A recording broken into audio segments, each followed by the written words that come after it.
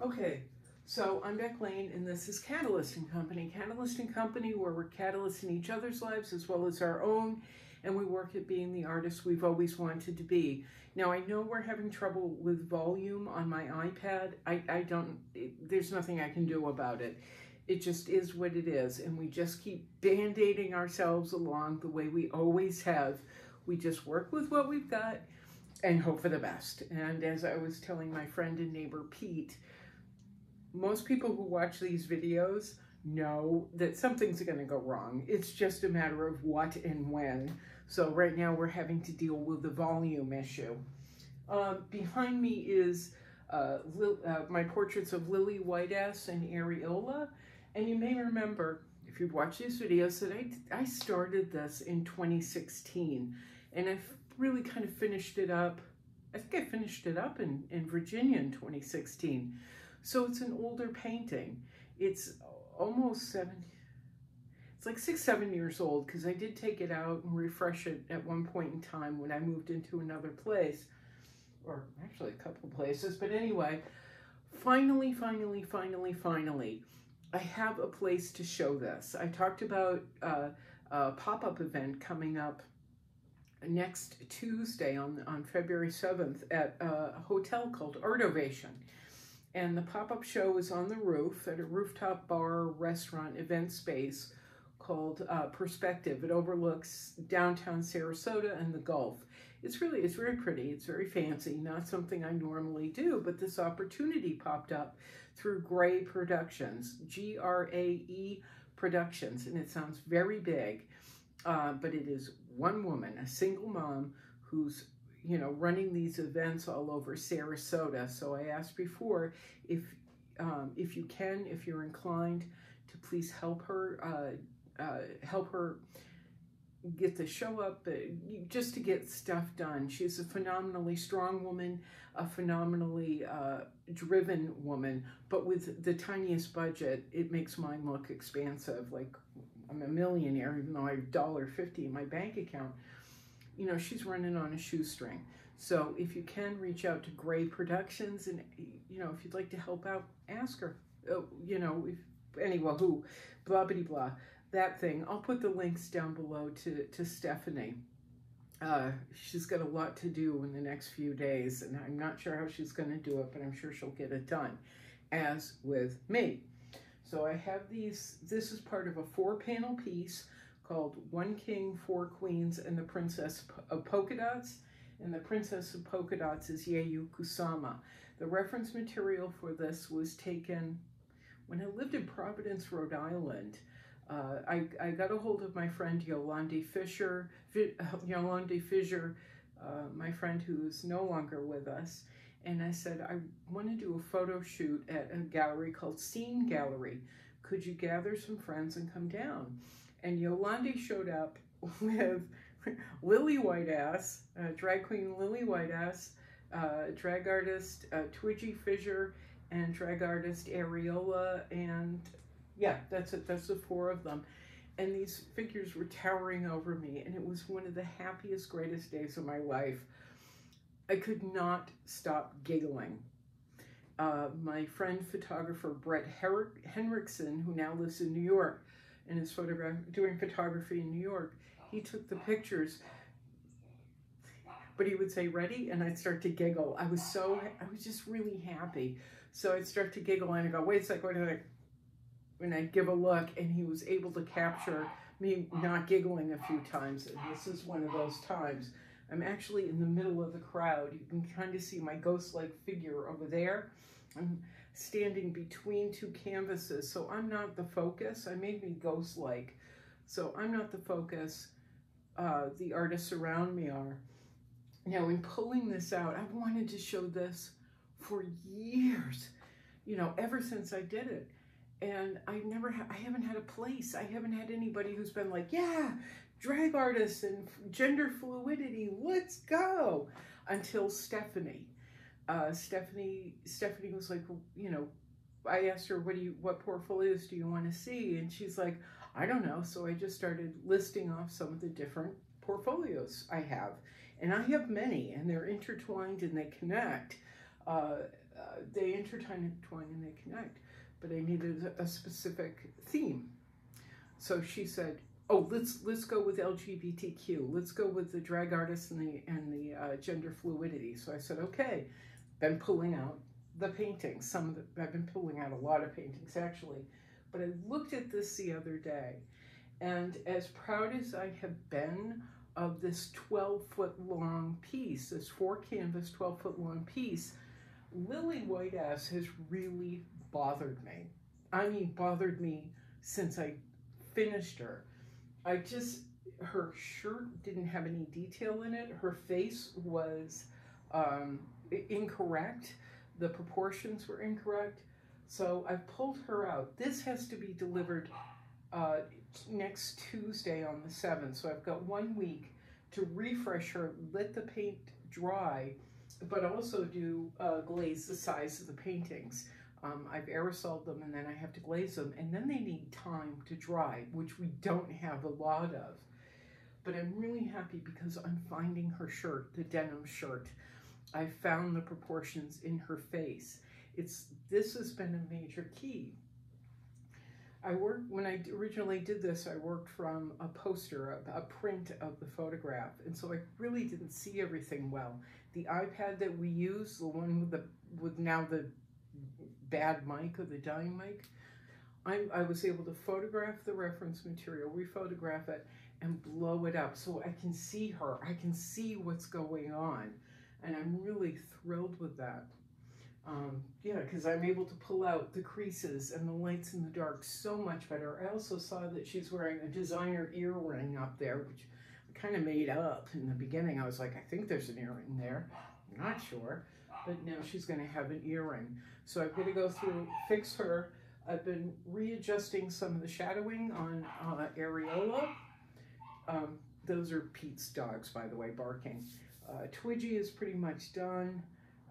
And I'm going to readjust some of Yolande's face because it's never been quite right. Here's the thing.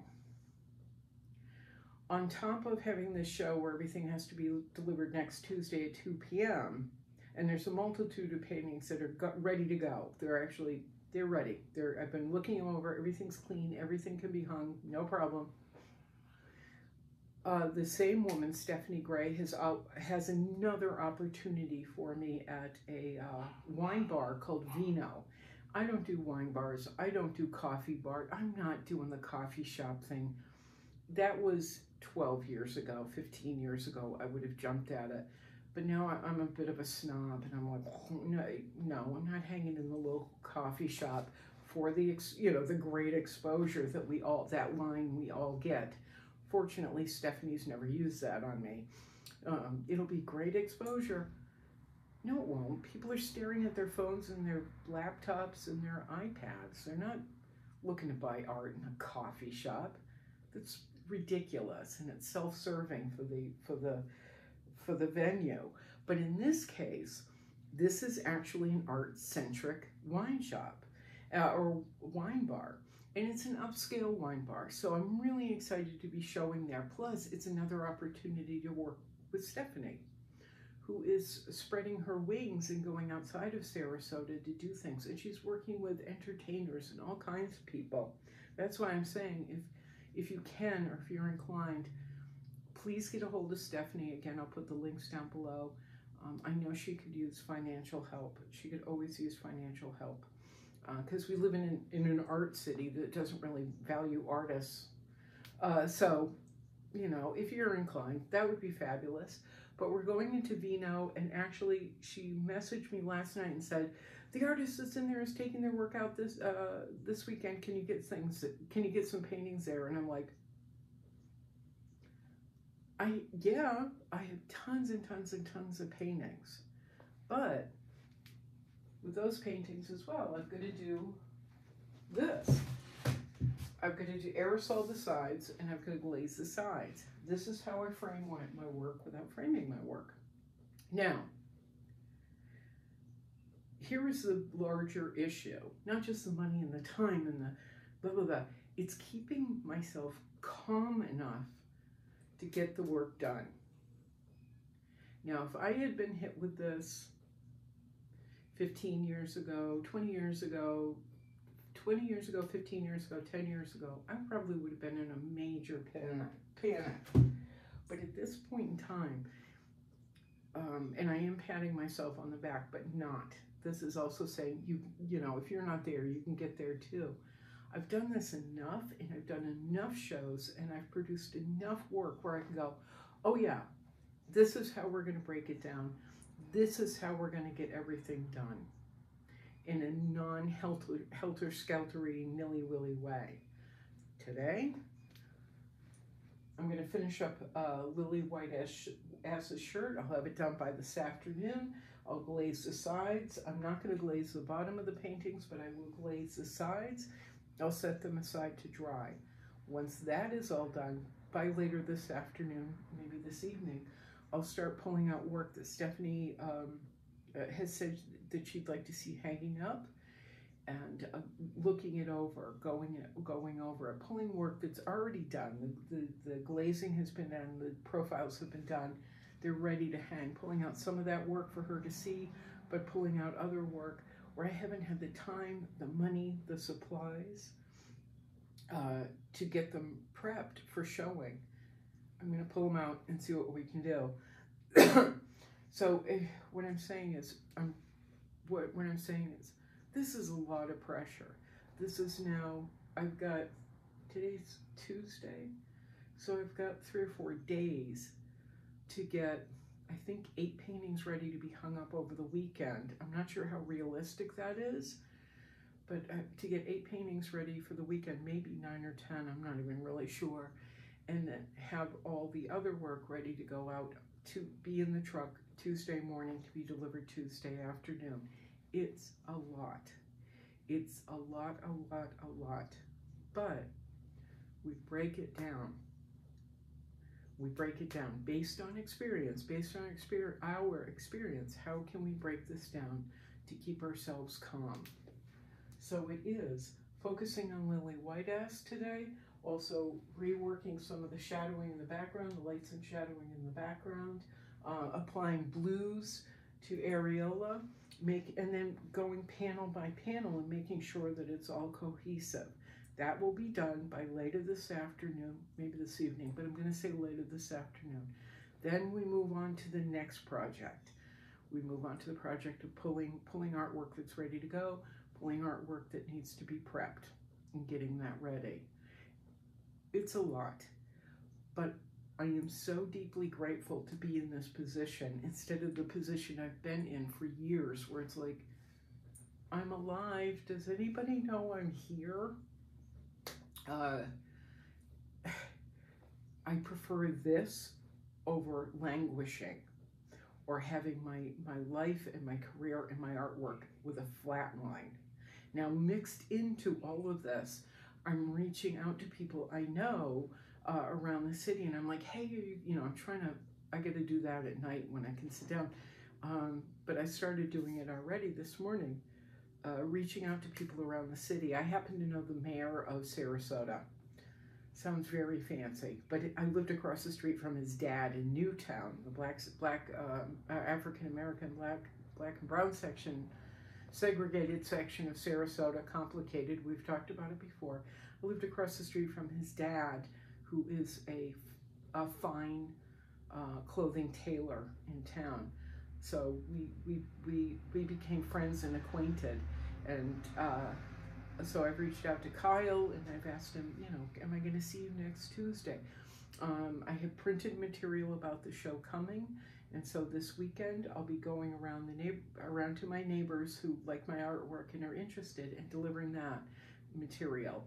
I've also got people who are higher on the food chain who I've got to reach out to as well, physically get them the printed material, postcards or whatever, and say, hey, you know, I hope you can make it. There's a lot. There's a lot. But we just break it down. We take it and we break it down. We take it and we break it down. We categorize it and we break it down. I'm sorry, I think I'm trying to give you some advice on how to deal with going from nothing to something in 5 minutes.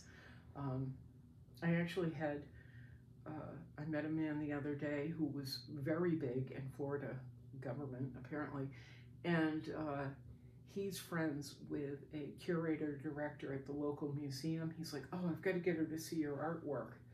And then I lost my domain name, which we now have back. It's a lot of this. So I've got to reach out to him. I've got to reach out to her. I know that he has a friend who's a philanthropist and collector who I have to make sure gets material in his hands. There's a lot.